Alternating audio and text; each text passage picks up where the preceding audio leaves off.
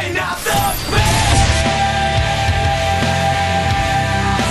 'cause then you shine. Showing up the best. Hello guys and gals, this is Russianalex Productions, or on this channel for this sake, I am Raptutorials bringing you another tutorial. Now, before I begin with this tutorial, I would like to tell you, or to say to you, thank you very much, because my best tutorial that I have right now has gotten 13,000 views in the past 7 months, 7 or 8 months, I don't know to be exact, but 8 months. And I would really like for you to watch my videos, keep on doing what you're doing, because it's working. And I'm switching to this channel, so if you would watch this channel a lot more often, I would really appreciate it. But let's get to the topic, shall we? So, a lot of people, when they watch my videos, my edits to be exact, they were wondering how I sync the music and the screen effect. Now, by saying the screen effect, I mean when the screen kind of goes along with the music and becomes, I don't know how to call it, watch it yourself, kind of bounces with the music, and this effect gives it a little twist to the actual montage, makes the montage more exciting, look more, I don't know, like it's going along with the music well. That's all I can explain. So pretty much, here's my last tutorial. So pretty much what I wanted to show you, this is my file for that specific edit that I made before. Now, I'm sorry guys that my computer's a little bit slow. Hello computer. Okay, there you go. So all of my key markers right here, if you zoom in, you will see that all these markers are synced with the beat of the song right here with the audio. If you look into the audio file, you need to pick a song with a good beat, and when you zoom into that audio file, you will see that there's lines and then the zigzag lines, which means that the song actually starts playing there. So you have to place a marker there, like so, by pressing M, and this gives you another marker, and you can rename it or you can do whatever with it, but it's very helpful. Now when you go into here, this is my recorded footage. When you go here, you click on this footage and then you press event pen crop. Now as you can see, all these markers, keyframes right here, are already synced with the music, but for the sake of this tutorial, I will delete everything that I have, or most of the things that I have, and delete the markers. Let me show you how to do it. Just delete all the markers right here, click on them and delete them, and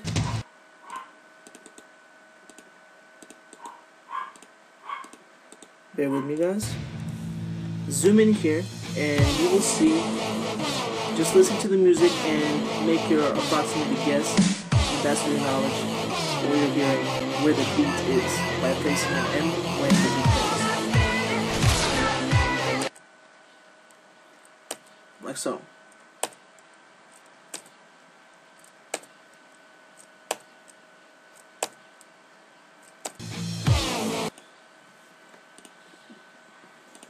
So we do not need a lot of markers here.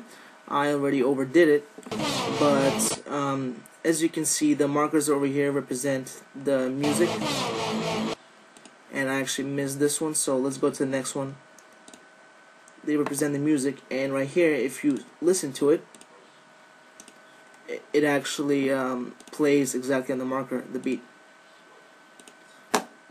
So let's do a fresh start. Let's open this video up, delete every marker we have, and I'm showing you guys this like I'm editing right now, so you guys don't get confused, because this video was edited a long time ago, and I want to start fresh and show you guys how exactly I did it. So you can put this somewhere that won't bother you very much, and that can be right here.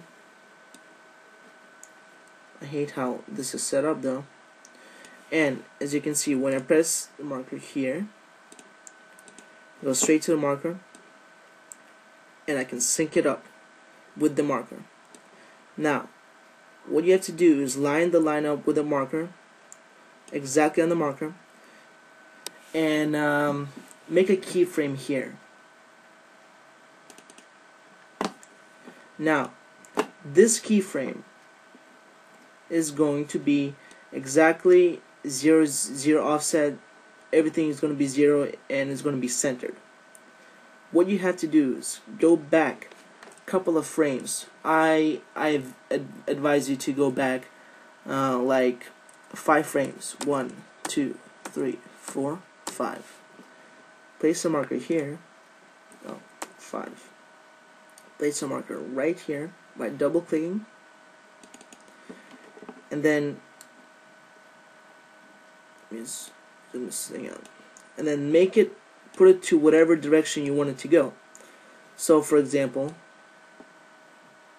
oh, I forgot to start it off here for a second, guys. Wait for a second. So for example, this is straight right now, the video is straight, and for example, you want this video to be perfectly balanced, and this is my setup right here. Now if this is the beat, as you can see right here, so everything this should be the center of your effect. So when the effect starts right here, you have to pretty much make it straight, and then when you reach this point, you have to tilt it, make it smaller first of all, and then tilt it to whatever direction you want it to go. And then remember how you counted five keyframes to the left?